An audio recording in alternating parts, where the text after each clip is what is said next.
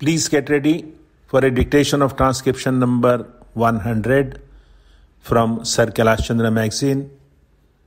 5 seconds.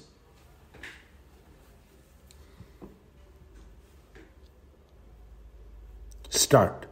Sir, it is usual in all parliamentary systems of government for the President at the opening of a session to address both houses of Parliament. It has been criticized as being merely a narration of facts which have happened during the past year. But that is the usual thing, as honorable members know, which happens in most of the parliaments which work under parliamentary systems of government. I am sure that the honorable members are aware that India has always stood for peace, and ever since her independence has done what she could to preserve peace in the world.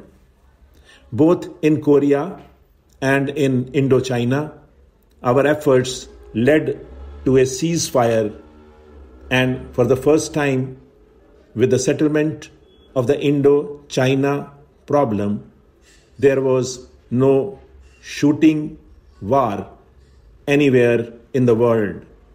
But now again, there are war clouds, especially in the Far East. As has been emphasized by the Prime Minister time and again, patience and tolerance are necessary to solve the tangle in Formosa. Our government have recognized the Chinese People's Republic as the government of China and have recognized the Chinese claim to the Cairo Declaration. If the Cairo Declaration is to have any value, then it is fairly certain that Formosa is part of China. But at the same time, one cannot forget the fact that things have got to be tackled patiently if this problem of Formosa is to be solved in a peaceful manner. That will take time, and it is towards that end, I am sure, that our Prime Minister is working so that there will be no clash in the Far East with regard to the question of Formosa. This has been prominently mentioned in the address of the President. We hope that patience will be exercised by both the sides to solve this question, and there will be no incident which might lead to serious consequences. Our agreement with China on Tibet, which formed the basis of the joint statement by China's and our Prime Ministers regarding Panchshila, must form the main principle through which international tension can be eased and finally peace established. I am glad, sir, that recently the King of Laos has accepted the idea of the 5 principles put forward in this declaration. It is usual in the present time of atomic age to talk about the dangers of the use of atom for warlike purposes. The question is whether the new instrument in the hands of men is going to be used for the benefit of humanity or for the destruction of humanity and human civilization. as we know it today. Both the United States and the Union of Soviet Socialist Republics possess atomic weapons, and the United Kingdom government has now planned to manufacture hydrogen bombs for their security. As the Prime Minister has pointed out, time and again, our country is not interested in the production of atomic weapons, but we are immensely interested in the use of atomic energy for peaceful purposes. There is no doubt whatever that in the interests of human civilization, these weapons should not only be banned but destroyed.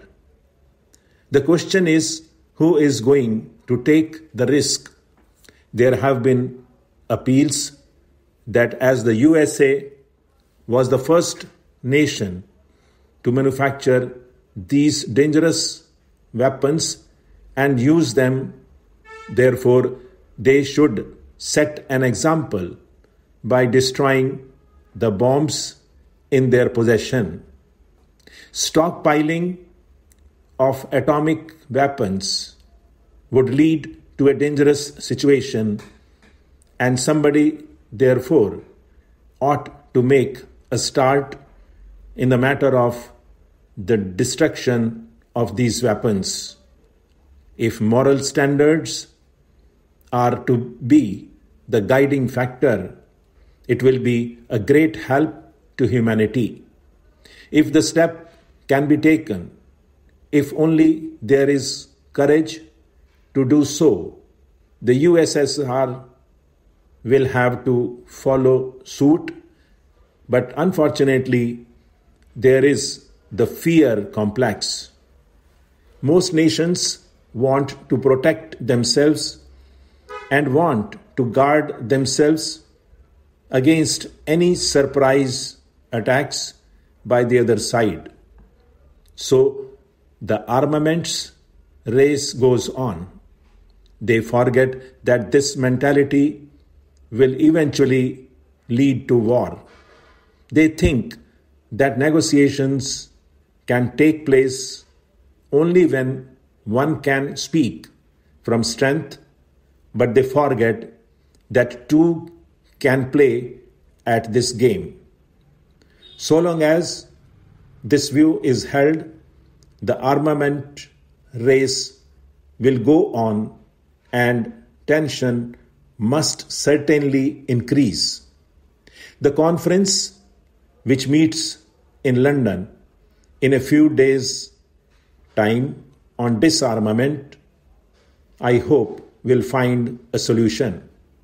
The complete banning of nuclear weapons must be the first step that any conference should strive at, and I hope that under proper international supervision, this step will be taken.